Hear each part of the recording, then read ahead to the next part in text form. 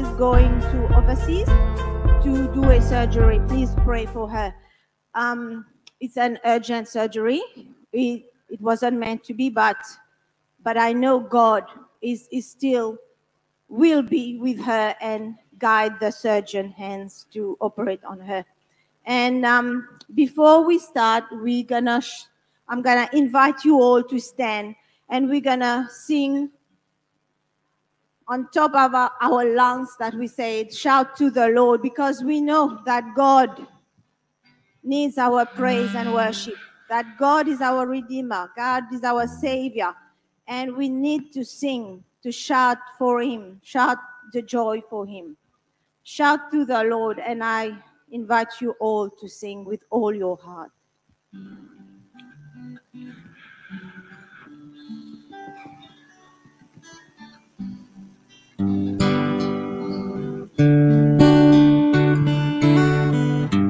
My Jesus, my Savior, Lord, there is none like you.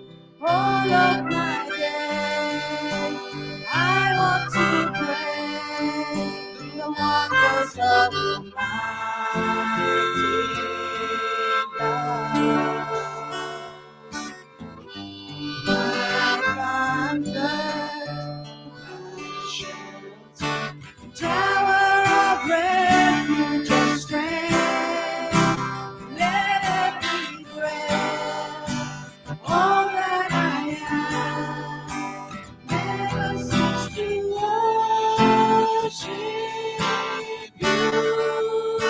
Shout to the Lord, shout to the Lord, all the earth, let us sing.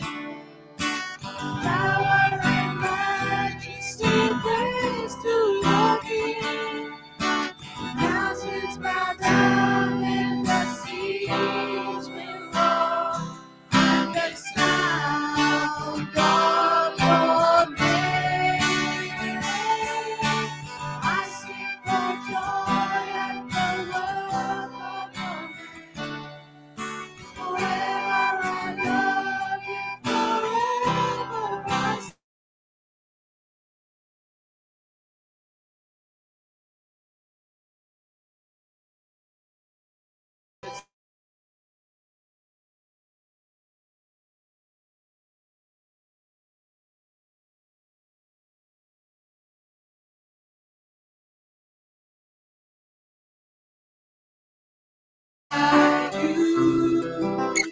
All of my days,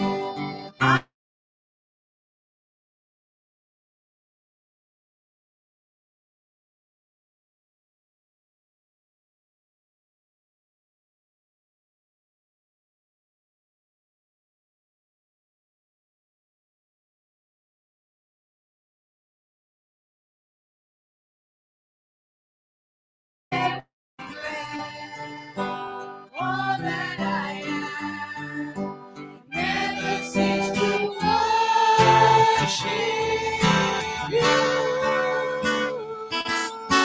Shout to the Lord of the earth, let us sing. Power and majesty, praise to our King. Mountains bow down and the seas will roar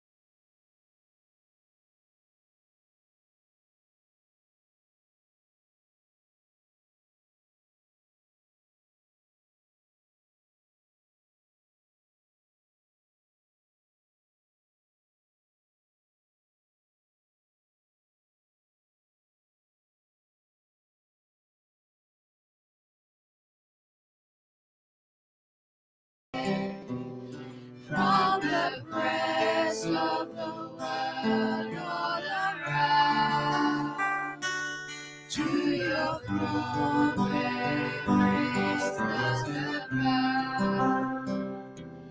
May our lives be transformed by your love. May our souls be refreshed from above. At this moment, let people everywhere join us now as we come to you in prayer. I will ask all those who are participating in front for the worship to come forward, please.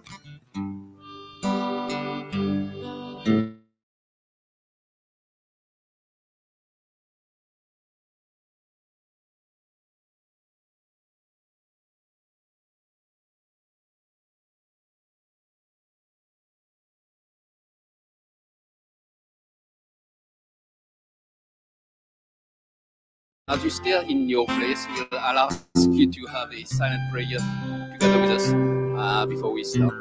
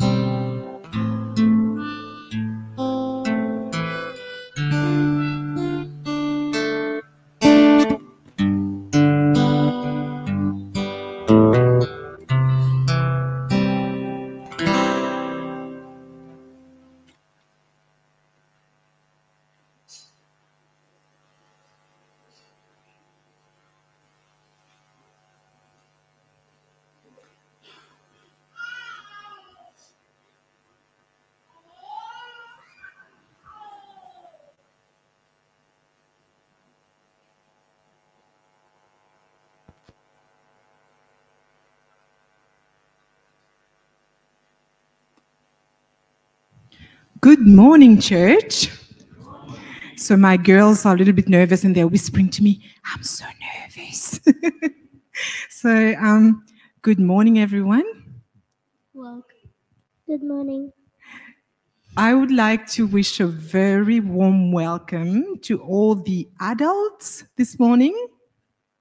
And welcome to the youth too. And the children. And the babies. We rehearsed before we come. So very, very warm welcome to everyone this morning, to all church members, and you forgot some people. Welcome to the visitors. So this morning, Theo came to me and gave me a list of, I think, 2 or 3 visitors. And then he kept coming to me 2 or 3 times and said to me, we have more. So I would like to wish a very warm welcome to all the visitors today. I know you're numerous this morning. I was going to put you on the spot and ask you to stand up, but I don't think, Jeremy, you're not a visitor. So if you are a visitor this morning and it's your first time at church, I hope that you have a friend in, the attendance. If you don't, raise church members. I would ask you to raise your hands if you want to make new friends this morning. So if you don't have any friends and you don't know anyone, look at all the people who raised their hands. You can go and speak to them after church. Thank you. And now Madison has a little poem to read.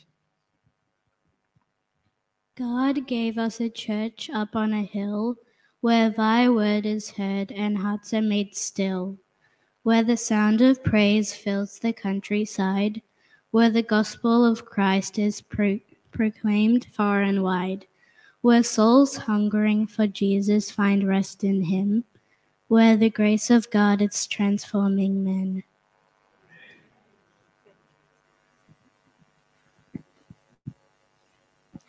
Happy Sabbath.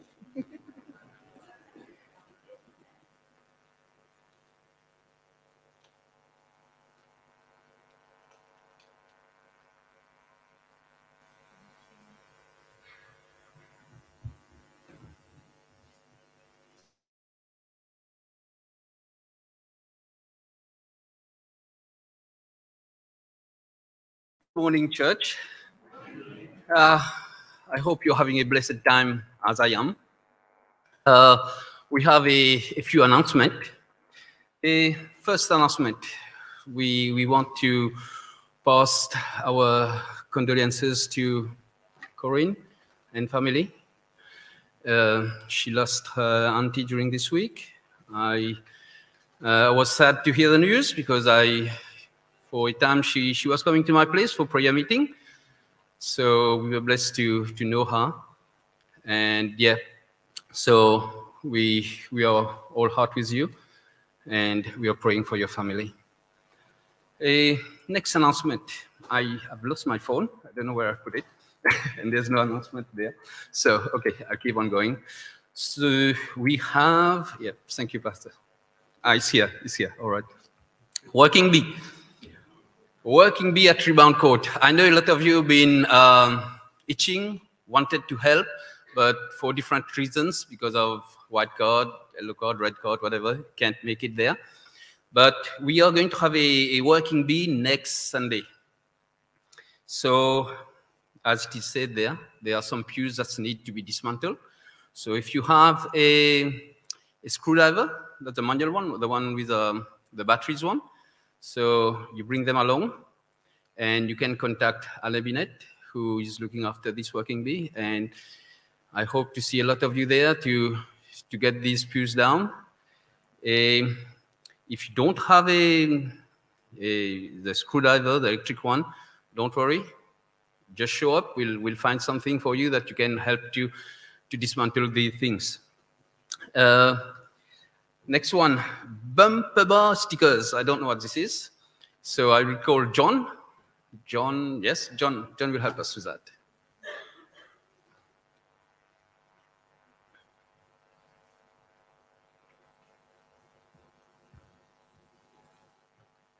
Hello, brothers and sisters. Actually, I should have been a bit better prepared, but I've forgotten I was going to tell you about this morning. But some of you, quite a few of you, must have picked up these stickers from the table that was out in the foyer over the last few weeks. There's none left, but I'm thinking one or two of you may not really be aware what to use them for. And I said to the ladies out there before, make sure that people know what they're for, that they're not going to stick them on the fridges. It's just a way of outreach.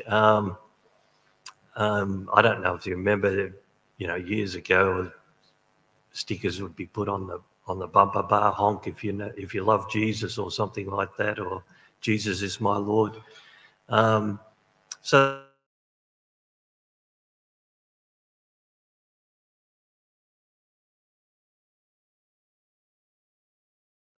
look at that. It must be one of the last ones left. This is one of two designs, and it says, "His mind in you, the hope of glory." Can anyone guess? It's actually a combination of two Bible texts. One's from Colossians. Christ in you, the hope of glory. And the other one, I'm not too sure where the other one is, but it's sort of, let this mind also be in you, which is in Christ Jesus, our Lord. And it goes on. I think it's another one of Paul's writings, letters. So that's one of them. And there's another one too. And I just want to just highlight the artwork that's gone into this. Two of our young people that have been given this gift of being able to produce nice artwork. I asked one of them, I said, "Look, would you like me to mention your name?" He said, No. There's plenty of young people that also have good artistic ability, and we need to to encourage that in our young people. And I was just encouraged actually this morning during Sabbath school when Andrea was talking about the choir, and it made me recall in my late teenage years, we had this practice that we'd go out on a Friday night, actually, street preaching. I don't know, those of you who are older remember any of that, but we'd have a trailer just open without sides, and we'd have a band and half a dozen singers on this trailer, and we used to sing in Melbourne. So this is another form of outreach anyway. So that's what you do with it. Put the bumper sticker on your bumper bar, and it can remind Jesus of, remind us and the community of Jesus and what he's done for us. Thank you. Bye. Thank you, John. I have a question for you. Do you know what week is it today? This week, sorry. What? Health Week. Very good. So it looks like Mr. Dopp is back in town. I would like to clarify something. Some people came to me, they thought that Dopp was a person, but that's not it. That's a program. That's how our church runs for a while. I've met the Dopp, so very interesting. So I will ask Michael and Carmen to come forward.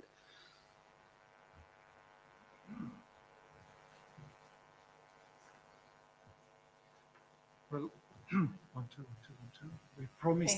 We promised last Sabbath that we're going to have some presents. For those actually who took part in the challenge. So the challenge. What's the challenge? What was the challenge?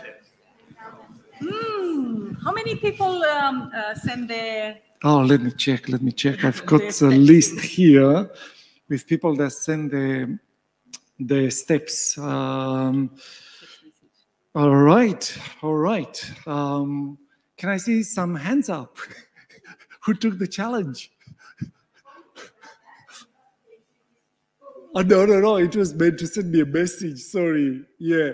Well, Johnny, we announced the winner today. Is it right? Yes. And it looks like Katrina took part in that as well. Did you send us the number?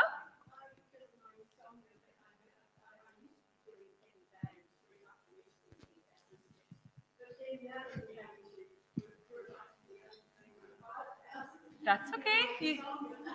That's all right. We've got plenty of presents here, all right?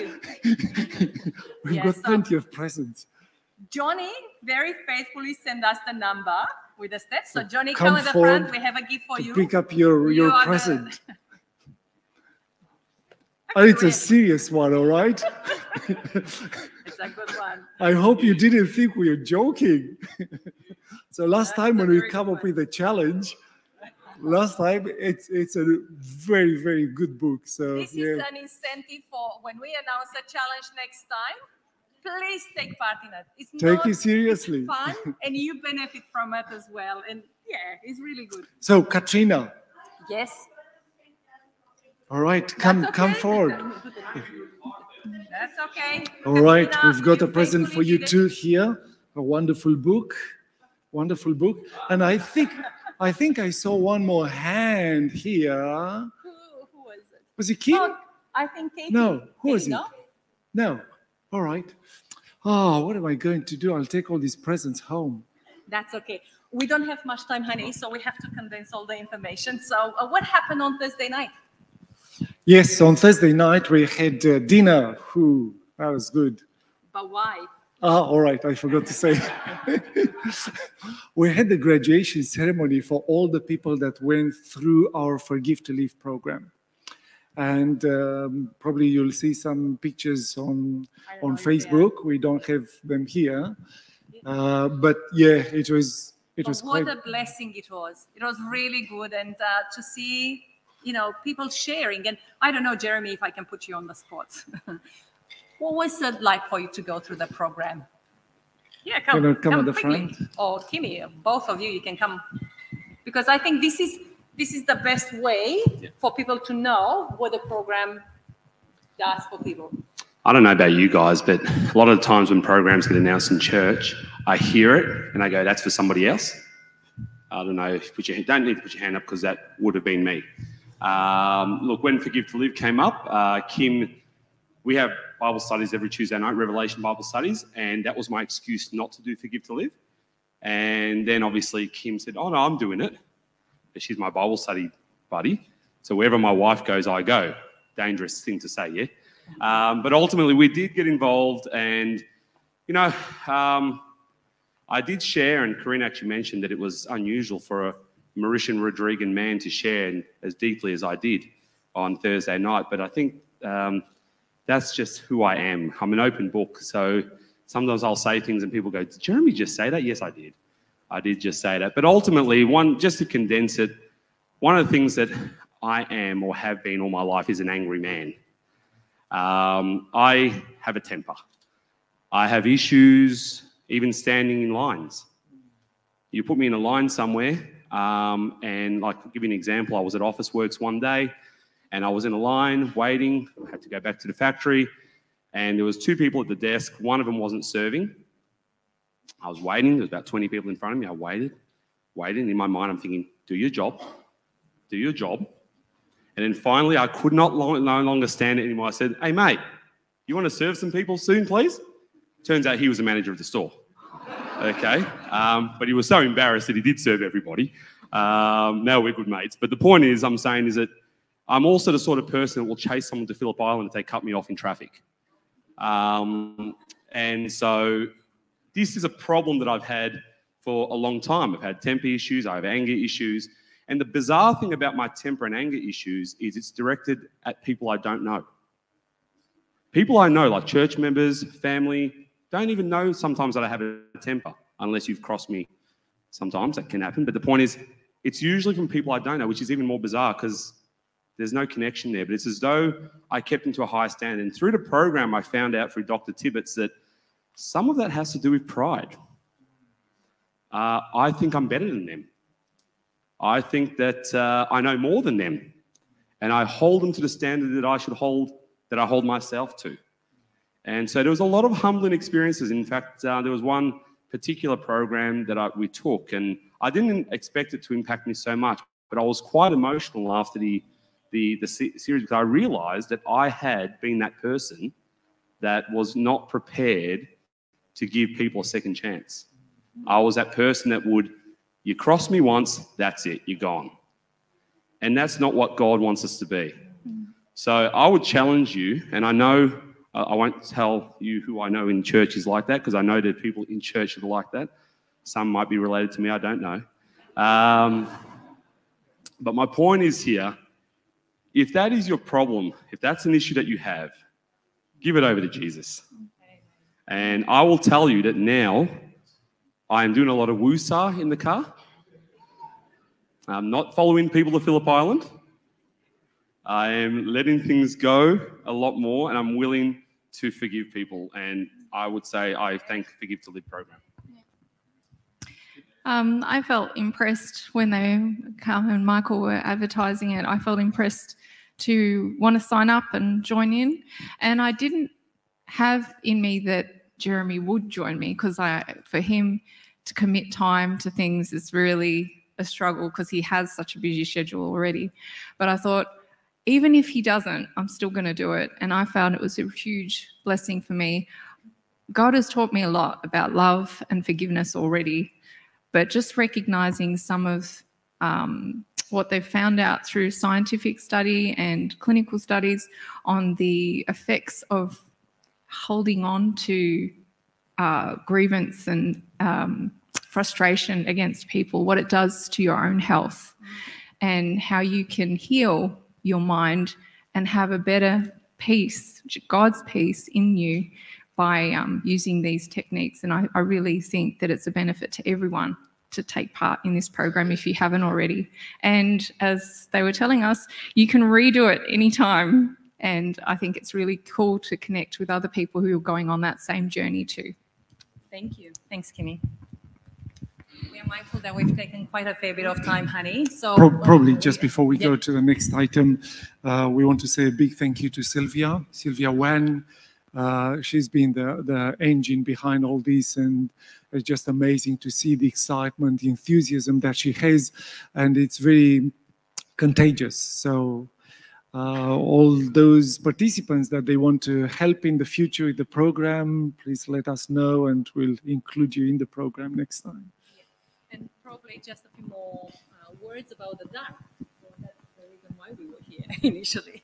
So, which is Depression Anxiety Recovery Program. So we are just about to start that program. Our first information session is on the 5th of June, which will be face-to-face at Heritage. And on the 7th, we have online information session. This program is not for people, only for people who experience depression, anxiety. It's for anyone. It equips you with skills to deal better with stress. And tell me, is anyone here who doesn't experience stress?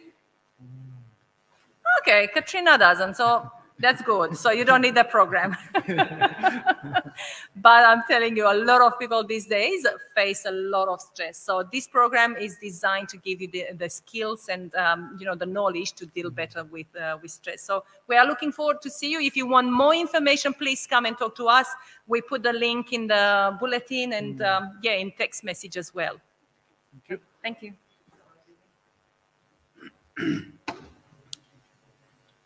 Really? We're running out of time. We just have 2 more minutes for Give More. For a promotion, isn't it? Good morning, church, and happy Sabbath. I've got a book here, but I'm not giving it away. I'm sorry. Just a quick announcement. Who wants a happy home? Just raise up your hand if you want a happy home. Right. Everyone wants a happy home. And you've got the Bible. It's our guideline for a happy home. But you also have got a fantastic book which helps us to guide us through on how to have a happy home. It's called The Adventist Home. I know in everyone's house, in our bookshelves, we have got this book, Happy Home, Adventist Home. Maybe it's been a long time since we last read it. So on behalf of the family life, we're just encouraging everyone just to give it a go. Just one topic every week will do. It will change our life. It touches all the aspects of family, be it marriages, be it raising the children, be it dating for the young adults, be it stewardship and everything. So as a church, we are encouraging you this year to get a copy of this book, read it, and Family Life will be praying for you, and we'll be actually organizing some book reviews that we can share what you are reading. May God bless you. Right. So Pastor just let me know that we have another building update. So we'll watch this before we sing the first song.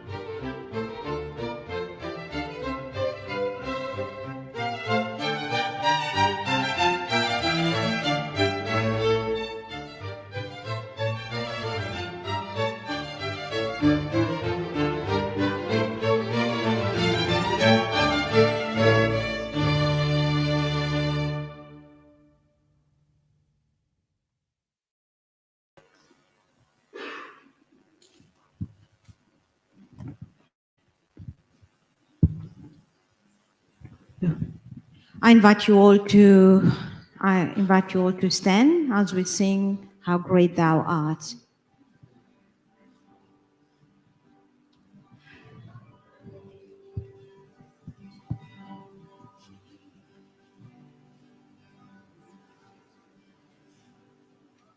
O Lord my God, when I in awesome wonder consider all the work thy hand has made, see the stars, I hear the mighty thunder, thy power throughout the universe displayed. Then sings my soul, my Savior God, to thee. How great thou art, how great thou art. Then sings my soul, my Savior God, to thee. How great thou art, how great thou art. And through the woods and forest glades I wander, and hear the birds sing sweetly in the trees. When I look down from lofty mountain grandeur, and hear the brook and feel the gentle breeze, then sings my soul, my Savior God, to thee. How great thou art, how great thou art. Then sings my soul, my Savior God, to thee. How great thou art, how great thou art. And when I think that God his Son not sparing, sent him to die, I scarce can take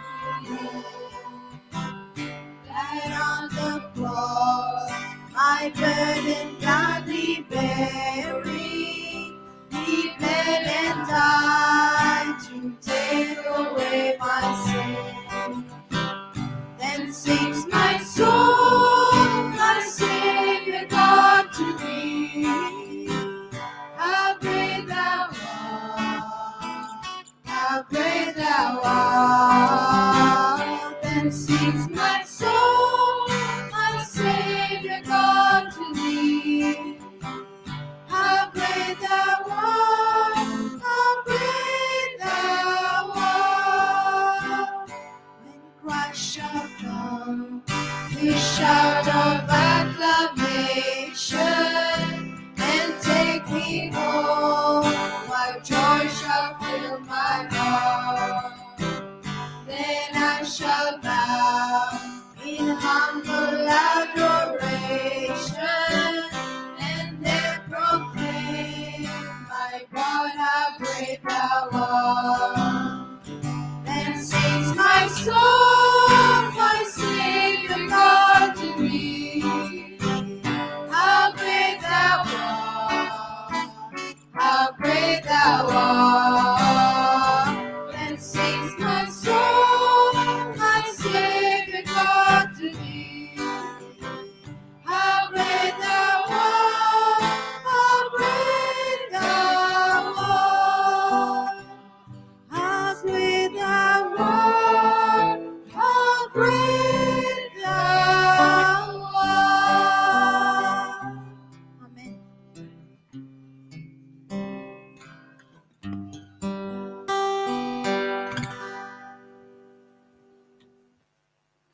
Good morning and happy Sabbath, everyone. It is now time for the main prayer, so I ask you all to take a reverent position.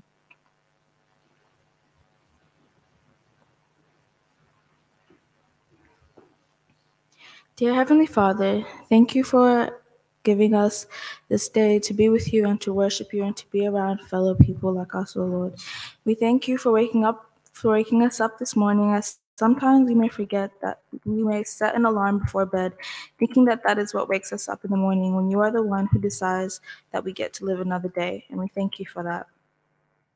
We thank you for the church building progress and the church building project and the progress that has been made and the funds that have been coming in and the funds that are to come. We also pray that you be with those who are involved in many different aspects. Lord, we pray for Therese and Mark as they're sick with COVID. Oh Lord, may you please be with them and protect them. And Lord, we ask for you to place your healing hand on Margaret as she is healing from a successful procedure that she underwent on Thursday. Additionally, may you please place your hand on all those who are sick and unwell. In a world where beliefs and morals are rapidly changing, we ask that you be with us wherever we go and in whatever we do. Lastly, Lord, we ask that you be with Dr. Alex Roman as he's going to be preaching here today. We ask that you speak through him and into us. In Jesus' name I pray, amen.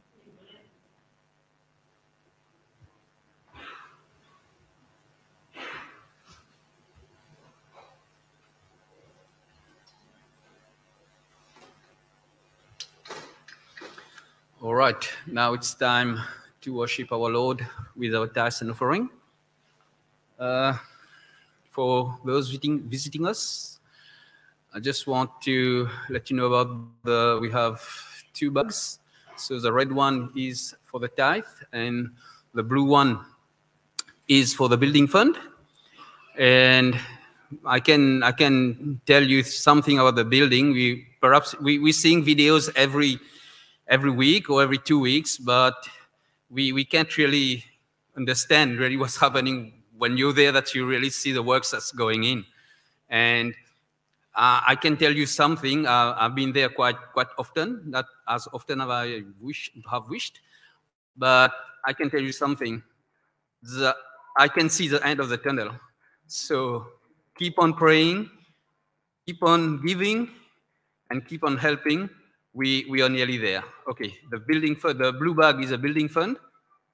And then the offering today is going to the health department for the Southern Pacific Division. Let's say a word of prayer before I ask the deacon to go through the. Dear Jesus, we thank you, Lord, that you've blessed us during this week. Lord, you provided for each one of us. And at this time, we bring our offerings and our tithes, Lord. Dear Jesus, thank you for the strength, for the health that you give us, and we're returning, Lord, what you gave already to us. Dear Jesus, give us a generous heart, and we pray for all those that are going to manage this money, give them the wisdom, and may, Lord, your work may progress all around the world. Dear Jesus, bless each one of us here. In Jesus I pray. Amen.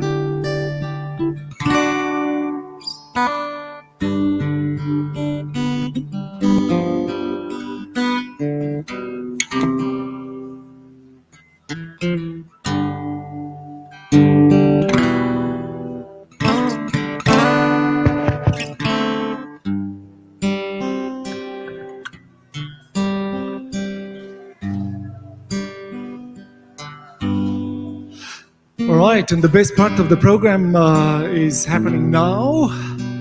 Where are my children? Where are my children? All right, amazing. I want to see more children coming. I know we haven't finished the offering, but I just can't wait It's just too good. The children's story is fun, not only for children, but for whoever tells the story, all right? So, all right, all the children. Can I have all the children coming? Look at that. Ooh, that's amazing. Well done, guys. I'm so happy to see you at church this morning. You're happy to be here? Are you happy to be at church? Yes, to meet your friends. How great is that? To go to the Sabbath school, that's amazing. All right, so what I want this morning, I want to invite you to let your imagination go wild a little bit. So let's go to our first slide there. So I want you, first slide, thank you. I want you to imagine that you have a country house. You're living with your mom and dad and your siblings in a beautiful country house. All right, everything is just green and flowers. And not only that, but not far away from the house, you have a lake. All right, it's a good sized lake. So can you picture yourself in your mind? You're already there, just the birds are chirping, and maybe you have a couple of pets there, I don't know. Can you imagine that? All right, so let's say it's a beautiful day, sunshine outside. You're in the house, and it happened that you're in the kitchen. And you remember that mom has a cookie jar somewhere at the top shelf. Ooh, would you like a cookie? Do you like cookies? Oh, yeah, of course, of course. You haven't had a cookie before. You had, all right. He had a cookie before. He knows that.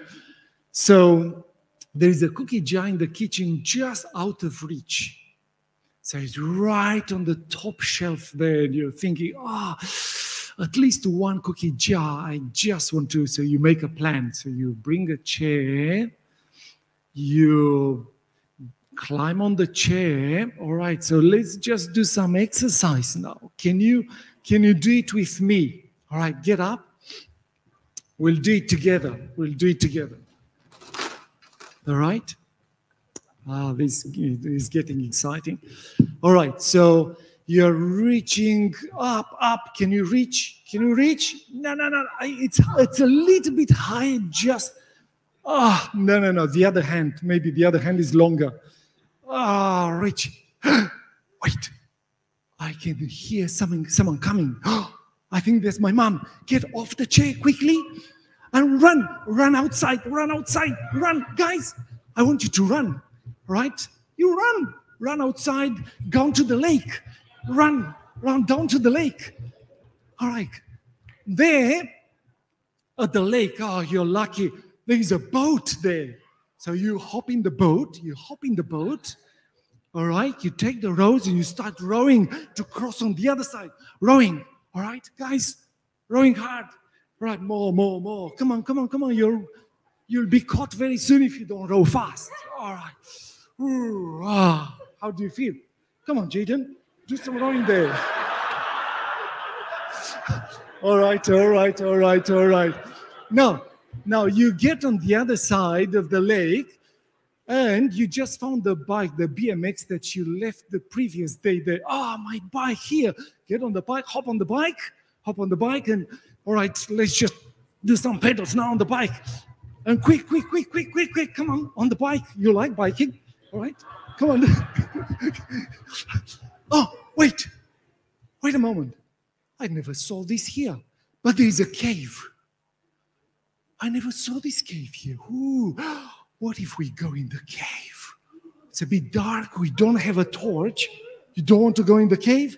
Or just a little bit there because you don't have a torch, all right? And you don't want to, you never know, but your eyes are adjusting a little bit to the dark there. And you see, wow, there's a cave. Where was this cave before? All of a sudden, you see two eyes. What do?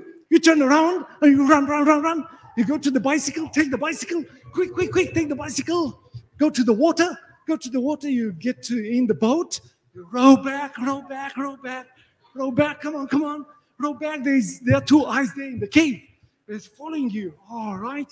And then you get back on the other side and run to the house, go inside.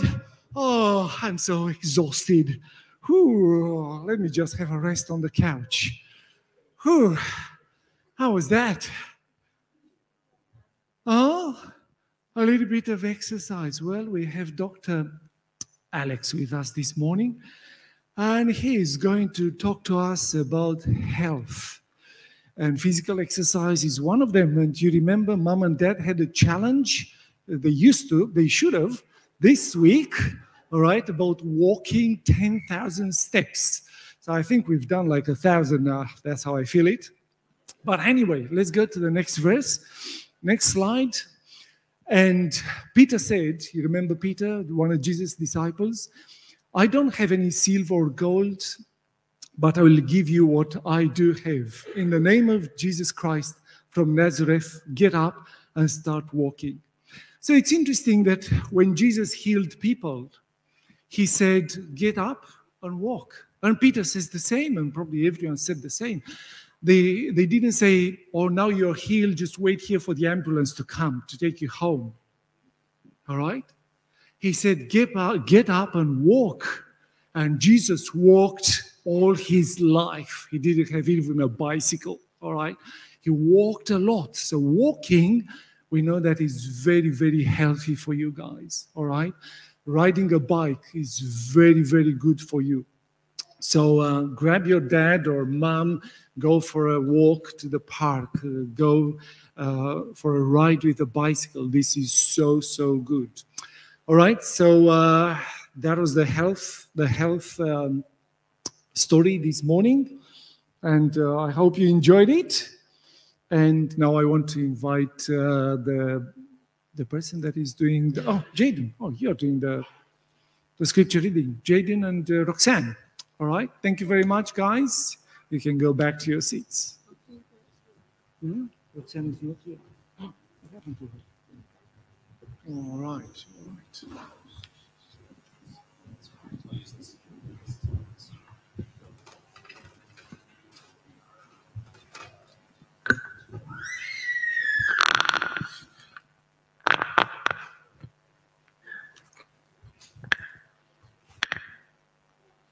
Happy Sabbath, church. Our scripture reading for today comes from 3 John 1, verse 1 to 2. From an elder to my dear Gaius, whom I truly love, my dear friend, I pray that everything may go well with you and that you may be in good health, as I know you are well in spirit.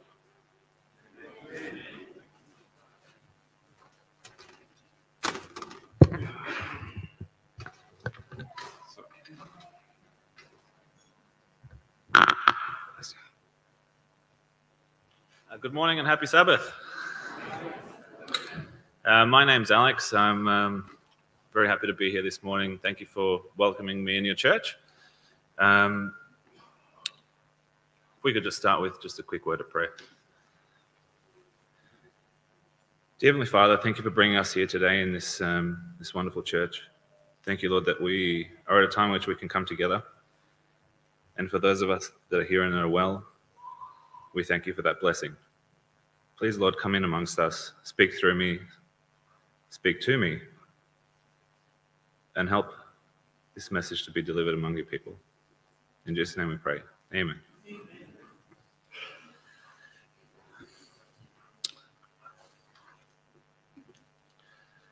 Absence sharpens love, patience strengthens it.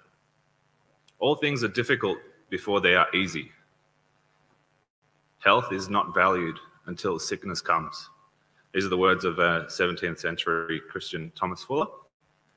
So in keeping with Health Week, I'd just like to start by exploring just a few select areas of what may be important to us, both as Christians and as physical beings. As Adventists, we have had more exposure to health-related literature than other denominations.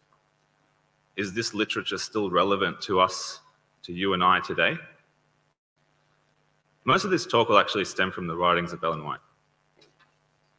If we were to define health or the abundance of life, how are we to go about doing this? The definition would need to be an encompassing one.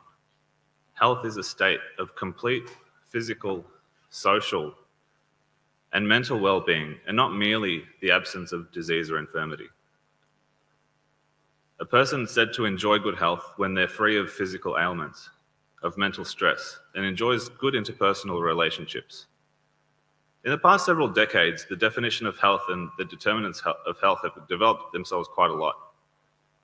Although before this, it was linked to the physical well-being of only just the one person, but now refers more to the situation where a person is enjoying good mental health, is awakened spiritually, and has a good and abundant social life.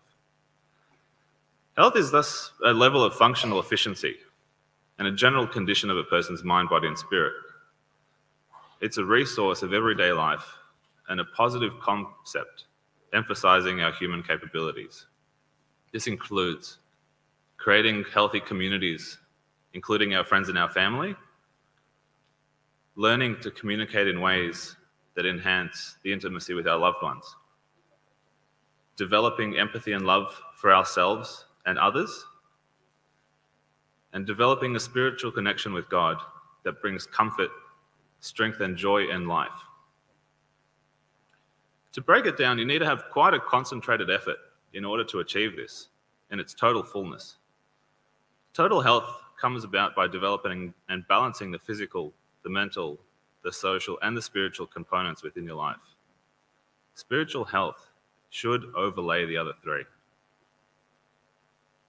The indicators of the four main health components are, for the physical health, being physically fit, having a high energy reserve, being well nourished, having a healthy weight, being free of disease, and having a high resistance to disease.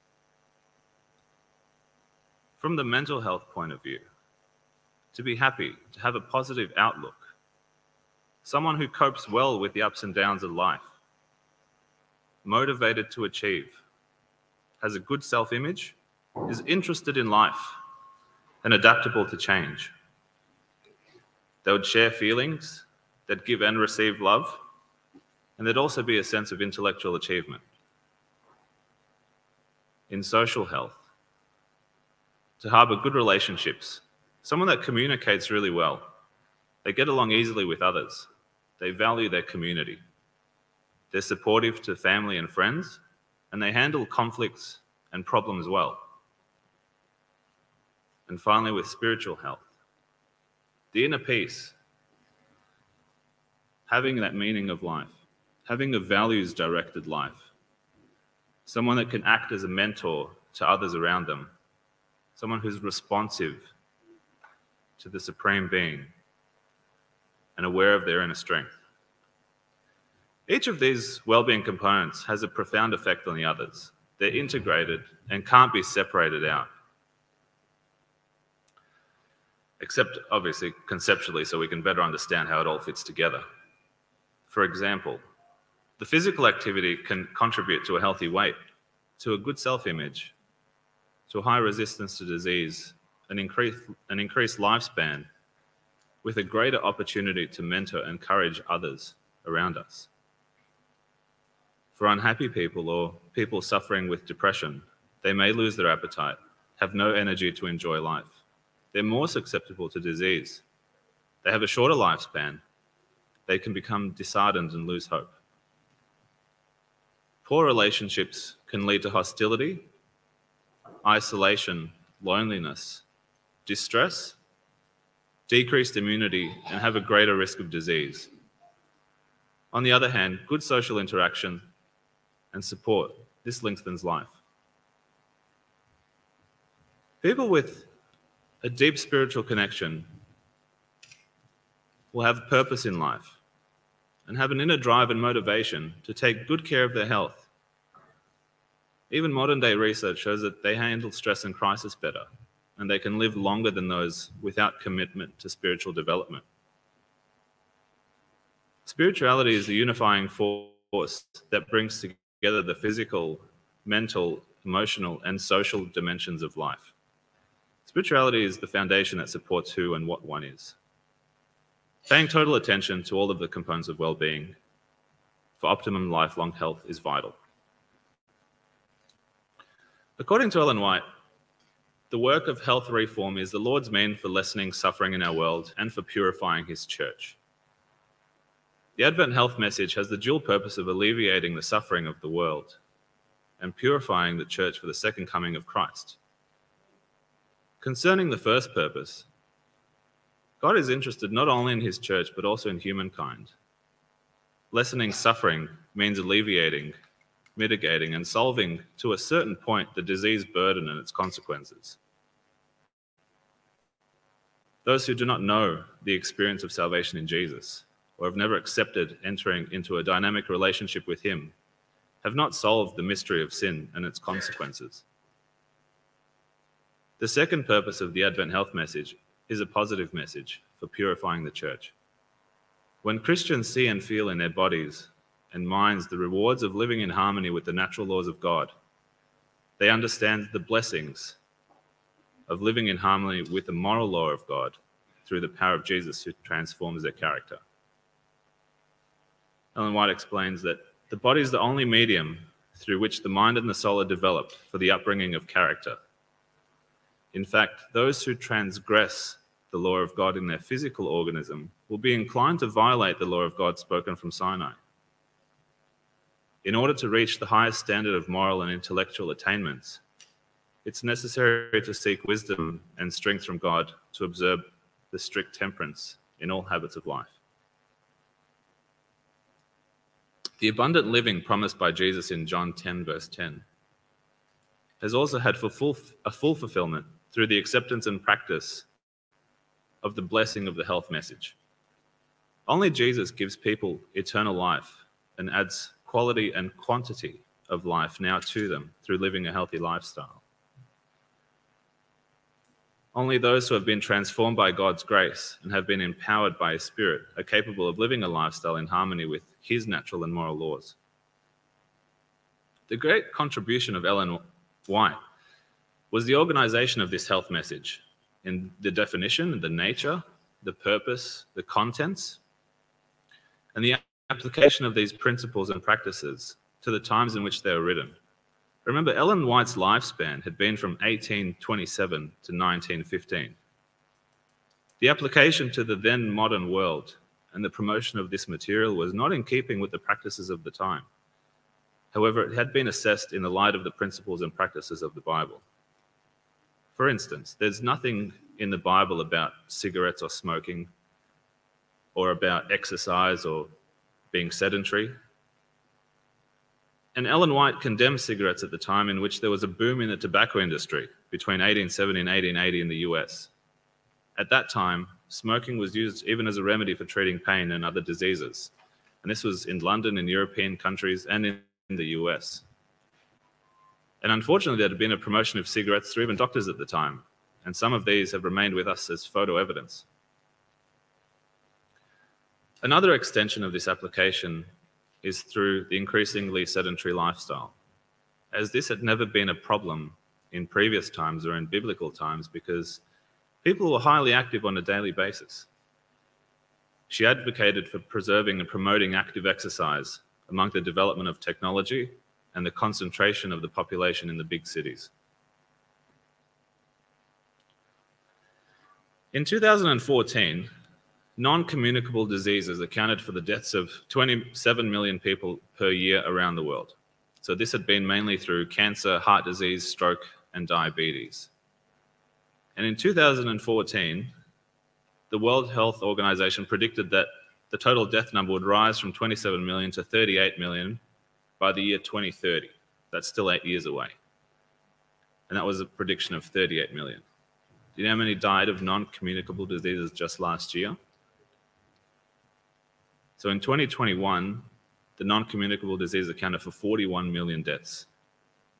That's equivalent to 71% of deaths globally. So the heart and the cardiovascular diseases accounted for most deaths. That was about 17 million, followed by cancers at 9.3, and respiratory diseases at 4.1, and diabetes at 1.5. And these 4 groups of diseases account for over 80% of all premature deaths. So these are rising rapidly, much faster than what the prediction rates have been. And the World Health Organization advises that tobacco use, physical inactivity, the harmful use of alcohol, and unhealthy diets all increase the risk of dying from a non-communicable disease. Through the passages of the New Testament, we can observe that Jesus valued physical health. Matthew 5 also holds strong evidence for this. Healing people physically was a big part of what Jesus did. When the synagogue leader named Jairus came to Jesus, fell at Jesus' feet, and begged Jesus to come and lay hands on his daughter so that she may be made well, Jesus didn't hesitate to go with him. Jesus' healing wasn't just incidental or accidental, as if he had no choice. Healing wasn't something that Jesus did haphazardly or because he was cornered or forced to do it. Jesus healed people's bodies because he cared about their suffering and anguish. In the case of the woman who touched his cloak, Jesus took the time to find and talk to the woman because he wanted to restore life and offer relief. By affirming what she had done, Jesus verified that the healing in which had occurred was not something stolen against his will. By commending her faith, Jesus assured her and us that it was his goal and desire to bring physical healing. In his great compassion, he always lifted the broken spirit, combining the spiritual so that their recovery may be complete. So closely is health related to our happiness that we cannot have the latter without the former. A practical knowledge of the science of human life is necessary in order to glorify God in our bodies. Ellen White likens navigating life without the understanding of the structure and function of our own bodies and of nature's laws to drifting about like a ship out at sea without a compass or an anchor. She urges us to keep our bodies in a healthy condition and prevent disease. It's our duty to study the laws that govern our being and conform to them. Ignorance in these things would be considered a sin. Physical life cannot be treated in a careless manner. Awaken to your responsibilities. Through our reason, the human mind should become receptive in regard to the physical structure. We behold and admire the work of God in the natural world, but the human habitation is the most wonderful. To become acquainted with the human organism, the bones, the muscles, the stomach, the liver, the bowels, the heart, the skin, and to understand the dependence of one organ upon the other for the healthful act of all. Through reason, from cause to its effect, people can follow the light which shines for all, to pursue a course that would lead to better outcomes, to a time with lower mortality rates. Ellen White writes that the ignorance of physiology and the neglect to observe the laws of health have brought many to the grave who have lived to labor and study intelligently, an unnecessarily shortened end. The current stats in Australia right now, 7 in 10, which is most Australian men, are overweight or obese. 1 in 2 of Australian women are overweight or obese, and 1 in 4 children are overweight or obese. It's 25%, and it's a rising figure of our children who are metabolically ill. This can only set them up for a life of early onset chronic disease, both mentally and physically. Our country, along with America, has the highest adult obesity prevalence of high-income countries. A 2020 study on mortality trends in Australia and the USA identified that recent increases in cardiovascular mortality associated with 1 or more chronic diseases, which include diabetes, kidney disease, obesity, cholesterol issues, or high blood pressure, and had a higher lifetime presence of obesity in the younger age groups. Then this has been quite an alarming finding. Each country's mortality rate in these associated conditions rose by 3% just in the last year. as well as having larger increases in mortality rates at successively younger ages. And this was strongly related to the obesity rates in younger people, which is likely to impact the future life expectancy rates very soon. A Danish study in 2020 had shown children that were as young as 6 has started to show abnormal liver enzymes in overweight and obese children. And these are biochemical markers of liver stress and cellular damage. These are children as young as 6. Another review article on obesity highlighted a few key factors. So that this is spread like a pandemic, that the visceral fat plays a role in metabolic function and alterations to practically all body systems, and that the poor nutrition is represented by the typical food of the Western diet. So exploration into our Western diet uncovers a majority of processed and what's now known as highly processed food, or ultra-processed, depending on what you read. And these are typically rapidly absorbed. They're highly refined carbohydrates and fat. These foods have a higher addictive potential than typically high fat-only foods through their ability to spike blood glucose levels rapidly. These highly processed foods, in a similar way to addictive substances, are more effective in activating a reward-related neural system compared to, minimally processed foods. And more importantly, highly processed foods are associated with the behavioral indicators of addiction. And this can look like a weakened control over your consumption amount, strong cravings, continued use despite the negative consequences, and repeated and failed attempts to reduce or eliminate their intake. We are not on our own. We have been purchased with a dear price through the suffering and death of Jesus. Has Jesus given himself for us? Has a dear price been paid to redeem us?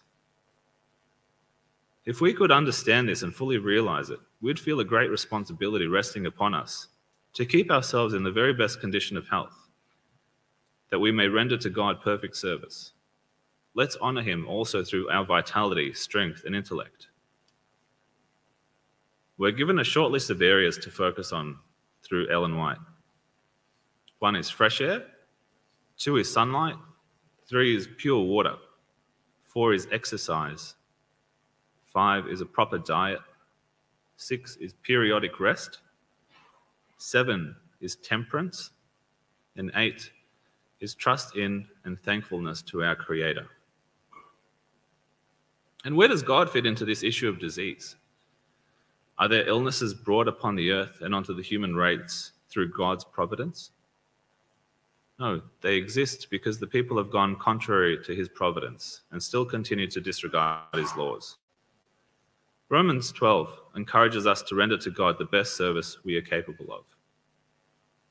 I therefore urge you, brothers and sisters, in view of God's mercy, to offer your bodies as a living sacrifice, holy and pleasing to God. This is your true and proper worship. And do not be conformed to this world, but be transformed by the renewing of your mind, that you may prove what is that is good and acceptable and perfect to the will of God. We stand to gain nothing by violating the principles of the laws of health. The history of Daniel is placed upon record for our benefit. He chose to take a course that would make him singled out in the king's court. He didn't conform to the habits of the courtiers in eating and drinking, but proposed in his heart that he would not eat of the king's meat or of his wines. And this was not, a hastily formed, wavering purpose, but one that was intelligently formed and determined and carried out. Daniel honored God, and the promise was fulfilled to him. Them that honor me, I will honor. The Lord gave him knowledge and skill in all learning and wisdom. And he had understanding in all visions and dreams, so that he was wiser than all in the king's courts and in the kingdom. We're in a world that is opposed to righteousness and opposed to the purity of character and the growth in grace. Wherever we look, we see corruption and defilement, deformity and sin. Our work here includes preserving our bodies holy, our spirits pure, so that we may stand forth unstained amid the corruptions teeming around us in these last days. And if this work is accomplished, we need to engage in it at once, cheerfully and with purpose. If we have a right hold on heaven, a right hold of the power that is from above, we shall feel the sanctifying influence of the Spirit of God upon our hearts. And when we have spoken to our friends and families, presenting the health message, and have spoken to them of the importance of eating and drinking and doing all that they do for the glory of God, many by their actions have said, look, it's no one's business whether I eat this or that. Whatever we do, I'm going to bear the consequences myself. Ellen White cautions us that we not only suffer our own consequences, but the people around us suffer with us too. If we suffer from poor self-control in eating or drinking, others around us are also affected. If this has enough influence to lessen your powers of body and mind, will we be in a position to help others?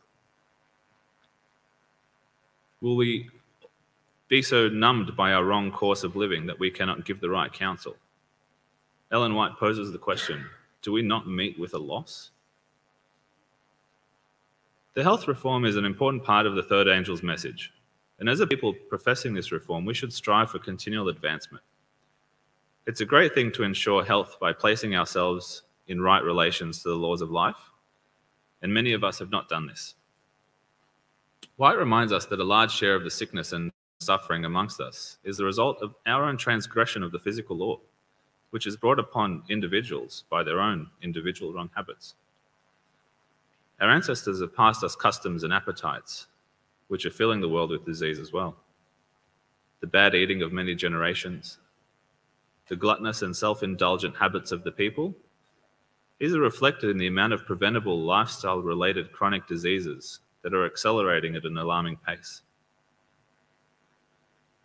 Ellen White mentions that those who serve God in sincerity and truth, they will be a peculiar people, unlike the world, separate from the world. Their food will be prepared not to encourage gluttony or to gratify a perverted taste, but to secure themselves the greatest physical strength and consequently the best mental conditions. Our faith requires us to elevate the standard of reform and take advancing steps. The Lord calls upon us as a people. Come out from among them and be ye separate, and I will receive you. The God of heaven promises to receive you and to be a father unto you. You shall be my sons and daughters, said the God Almighty. We are urged to understand the importance of maintaining the health of the body and to remember that gluttony is a sin and it will eventually affect your spirituality.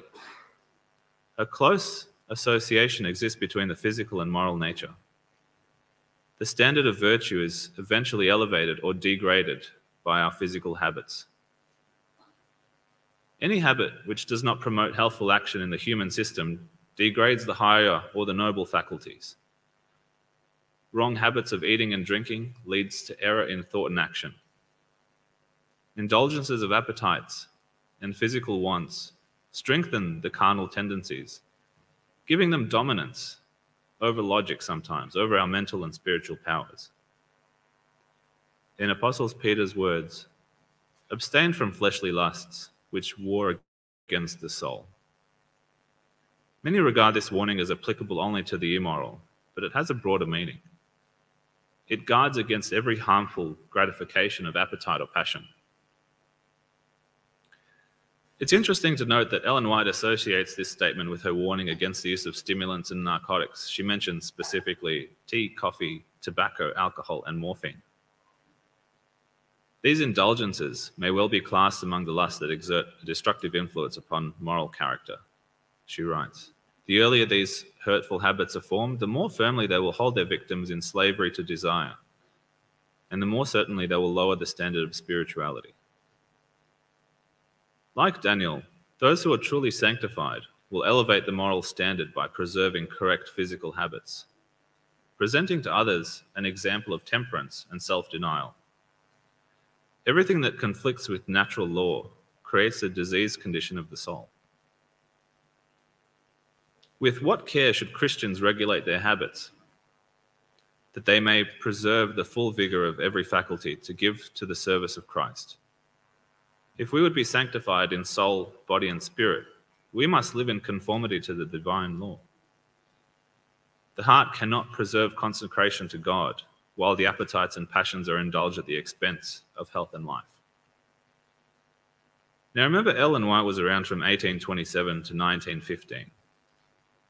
And she does have a bit to say about the dangers of the free use of sugar in the regular diet. She mentions this in a chapter where it's combined with the overuse of milk. In her words, sugar clogs the system. It hinders the workings of the living machine. And then she goes to describe the demise of a noble man from Michigan who had been overeating sugar. She describes his case as he was a victim to poor cooking. He tries to make sugar take the place of good cooking, and it only made his matters worse. White reports that from the light given to her, sugar, when largely used, is more detrimental than meat. Now, in 1889, there were two gentlemen, Joseph von Mering and Oskar Minowski, that found out that by removing the pancreas from a dog, you could lead to the rapid development of diabetes and death shortly afterwards. And in 1936, there was a Sir Harold Percival Himsworth who published research that founded our theories and the discovery and the exploration of type 2 diabetes. Now, 1 month ago, the University of Cambridge published the most comprehensive study in the middle age involving people with and without type 2 diabetes. And they found that people with type 2 diabetes carried a high risk of 57 other significant health conditions. These findings, which are now being presented at the Diabetes UK conference, the Professional Endocrinology Conference, show that having type 2 diabetes was linked to a 9% greater risk of cancer.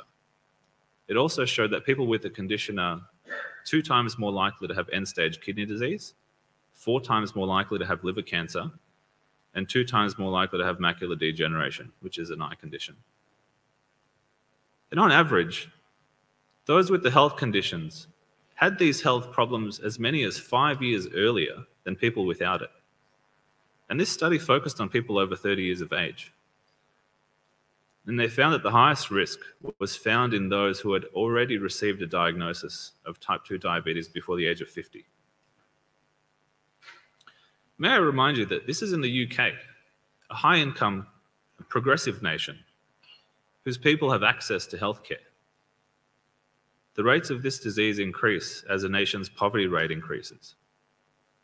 Living in poverty in 2 years prior to a diagnosis of diabetes, this increased your risk of development by 24%. And this risk was not altered after they factored in for weight or physical ability or disability. There's an unacceptable manifestation of poor health in middle-aged people with type 2 diabetes, and it's a stark reminder of the extensive and serious long-term effects on the body. Many people complain of providence because of the discomfort and inconvenience in which they suffer, when this is the sure result of their own action or inaction. They seem to feel that they are ill-treated of God, when they themselves are alone responsible for the consequences which they endure. Our kind and merciful Heavenly Father has established laws which, when obeyed, would promote physical, mental, and moral health. A violation of these laws is a violation of the immutable law of God. And Ellen White mentions that a penalty sure will follow. God requires us to yield our own will to His. Many have expected that God would keep them from sickness merely because they have asked Him to do so. Ellen White advises that God will not work a miracle to keep those from sickness who have no care for themselves and are continually violating the laws of health and make no effort to prevent disease. When we do all we can on our part to have health, then we may expect that the blessed results will follow. And we can ask God in faith to bless our efforts for the preservation of health. Let all that understand that they have a work to do. God will not work in a miraculous manner to preserve the health of persons who are taking a sure course to make themselves sick by their careless inattention to the laws of health. That's from the book of How to Live. And some other interesting points that I came across. And I find that Ellen White is really quite harsh in what she says. And it's not just the way that I'm kind of passing the information across. This is how it is. From the Review and Herald in 88, God does not work miracles where he has provided means by which the work may be accomplished. Faith without intelligent works is dead, being alone. Faith in the healing power of God will not save unless it's combined with good works. The strong desire for recovery leads to earnest prayer, and this is right. God is our refuge in sickness and in health. Prayer will give the sick an abiding confidence. Jesus can limit the power of Satan. He is the physician in whom the sin-sick soul may trust to heal the maladies of the body as well as the soul. So where do we begin again? So number one was fresh air. The poor quality air and air pollution are linked to many different types of diseases: heart attack, stroke, heart failure, asthma, COPD, cancer, premature mortality. Not only does a walk in nature benefit our lungs, but it is also associated with benefits to mental health, decreased depression and perceived stress, and improved well-being. Number two is sunlight. Apart from producing vitamin D in the skin, which is important for a variety of different bodily functions, low levels of vitamin D are linked to chronic disease, obesity, heart, stroke, diabetes, cancer, autoimmune issues. There's actually a study published that said that if your vitamin D level is under 20, that you basically doubled your chance of every disease. Sunlight is also important for our daily biological clock, our circadian rhythm. Now, there's a condition out there known as the winter blues. The formal name is called seasonal affective disorder. And this has been observed in people living in areas where winters have shorter days and longer nights. And it manifests as depression, sadness, and fatigue. And it goes away when summer comes back around. And being indoors all day and not getting enough sunlight can also predispose to this condition. Number three was water. The average adult female needs about 2 litres, and the average adult male needs about 2.5 litres of clean water every day. The human body can last weeks without food, but only days without water. Number four was exercise. People who exercise enjoy a higher quality of life, improved health status, and lower hospital admissions compared to people who are sedentary. People who exercise regularly enjoy less chronic disease, less arthritis, less respiratory illness, less joint pain, better immunity, and interestingly, better thinking skills and memory. Physical inactivity has been ranked the 5th leading cause of disease burden in Western Europe. And it's more important than smoking. Obesity and high blood pressure leads above these things in terms of heart disease. So ideally, what your exercise plan might look like is a 30-minute walk on most days of the week, as well as resistance exercises. Think, things like weight training, body weight exercises, or resistance bands, 2 to 3 times per week for optimal benefits. Ideally, 2 of these times should get you feeling quite hot and sweaty. Number 5 was a proper diet. There are these places in the world called blue zones, and there are 5 of them that we know of at the moment, where the people in which reside there, they have the longest lifespans. So these are, the Japanese have one in Okinawa, the Italians in Sardinia, the Costa Ricans in Nicoya, the Greeks in Icaria, and the Seventh-day Adventists in Loma Linda. And one of the common ingredients for each of these groups is a consumption of a largely whole food, plant-based diet rich in legumes, whole grains, fruits, vegetables, nuts, and seeds, with very few or no animal foods. A basic knowledge of food composition is absolutely necessary. What's a protein? What's a carbohydrate? What's a fat? How do you break them down further? If you're still confused as to how to read the nutritional grid on the back of your store-bought foods, it's time for us to learn how to do this. Think about the things you put in your mouth and try to stay away from those which are highly processed. Number 6 is periodic rest. This rest includes avoiding overworking, adequate holiday time, proper relaxation, and sufficient sleep. Sleep is important for the processing of information and experiences to form memories, to optimize your body metabolism and maintain your body weight. It has an important role in maintaining your immune system and mental health and reducing risk of chronic disease. We're not getting enough sleep in this fast-paced world, and the blue light at night contributes to this. Our body clock, or our circadian rhythm, is disrupted by our evolving devices, for example, light globes, TVs, computers, iPads, and mobile phones. You might have noticed that there's a blue light filter that's now available on them. The screen goes a little yellow to try and combat this. Our other conscripted rest is our rest in Jesus in the Sabbath, which is our way to remember our need of the Creator and to reconnect with Him, with family, and with others. Number 7 is temperance. Temperance means to be self-disciplined, to be abstinent or sober. The desire for more and more is not only driving our stress up and affecting our mental and physical, but also destroying our planet. And the temperance includes the avoiding of eating more than our bodies require, as well as avoiding the wrong kinds of foods. Temperance, however, is more than diet and abstaining. It involves finding a balance in all our activities and behaviors, that may be in themselves good in nature. Temperance is also about avoiding any harmful substance and, making sure that even with the good things that we have some checks and balances for those as well. It's more comprehensive than just a diet. It includes time management in work, in ministry and exercise, in healthy living and every other activity. It's inclusive of food, but not limited to it. And number 8 was trust in and thankfulness to our Creator. The belief in the existence of a personal, transcendental God who loves and cares about us and is responsive to our needs, a God that's in control and will ultimately work all things together for our good, has positive effects on mental and physical health. Beliefs about where we came from, why we are here, and where we are going give meaning to life, and it can even remove anxiety about the future. The central theme is that we fully embrace God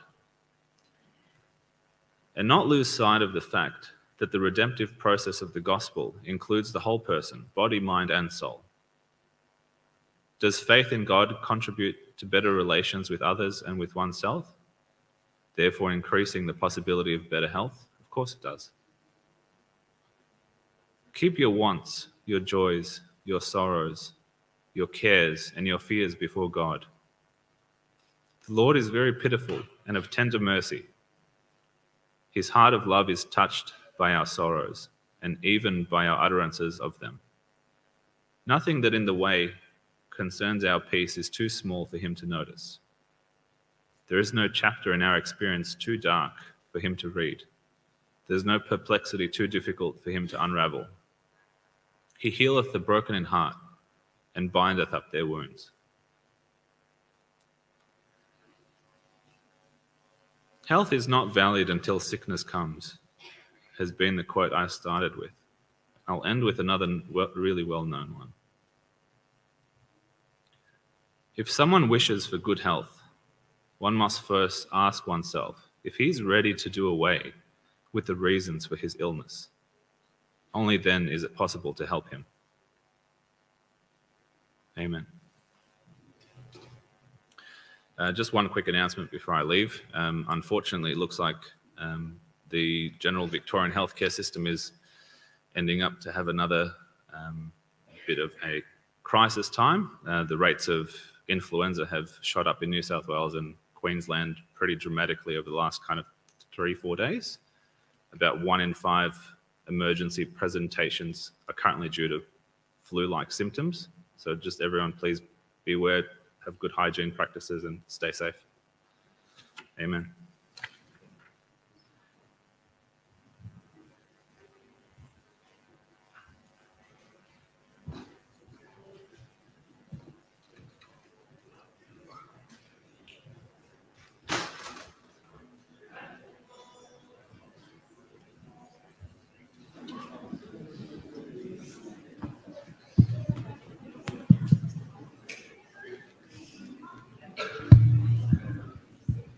I invite you all to stand as we sing the closing hymn, Wonder of It All.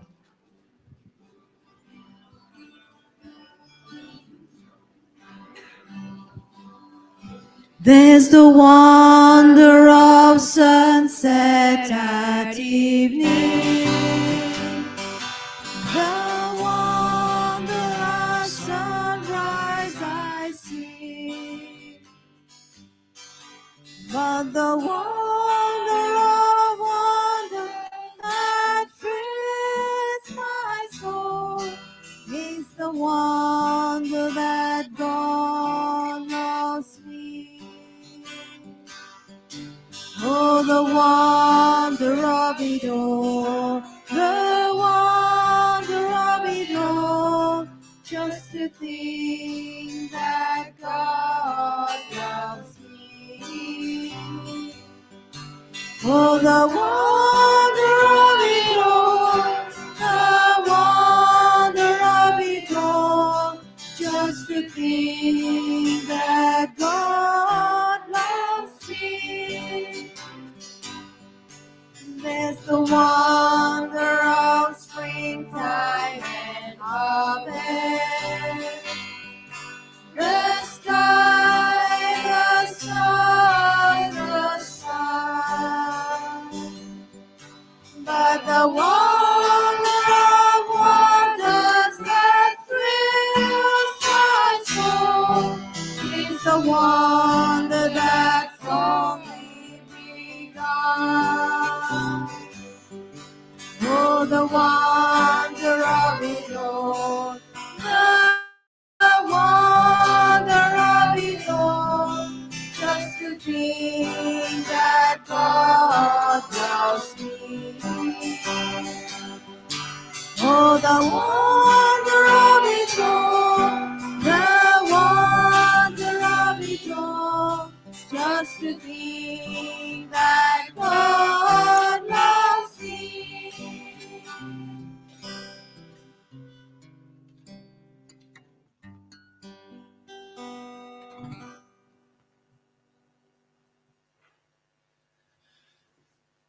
Dear Heavenly Father, we humbly come before you today in your place of worship to thank you for all the blessings that you've given us. Thank you, Lord, for life, for strength, for health. Thank you for our loving families and our supportive communities and churches. May you bless us and bless all the people around us. Lord, heal our sick, heal our afflicted, heal our tormented.